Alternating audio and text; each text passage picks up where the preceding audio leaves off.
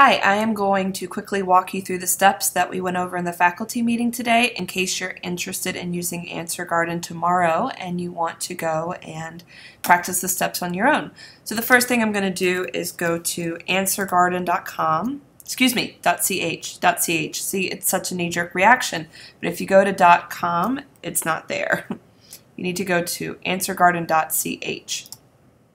When you go there, this is the screen you should see, so if you've accidentally gone to .com, this is not what it looks like. You don't need a login, you don't need to create an account, and neither do your students. That's why I love the site. All you have to do as the facilitator is go up to the plus sign, type in your question here,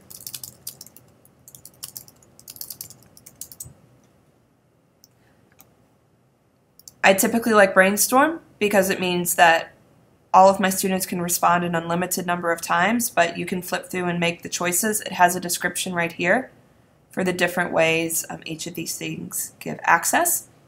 You choose your answer length, 20 or 40. Type in a password so that you can go back and access and edit this later. Things for edit for me are typically if I have a student who decided to be silly and funny and I don't want that answer choice there, I can go in and tell the Answer Garden to not display that choice.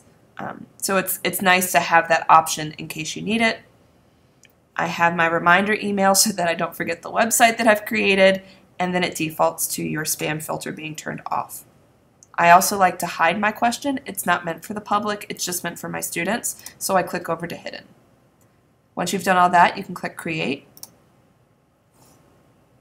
Sure. And that's it. That's all you need to do. From there, an easy way would be QR codes if your students have access to a QR code reader, maybe on their phone if you wanted to do that. You can also click Export. There's nothing to share. This share would be ways for your students to get access to the link. This is the link here. And you'll notice it's the exact same at the top. So you can either copy and paste from the web line up here or from down at the bottom.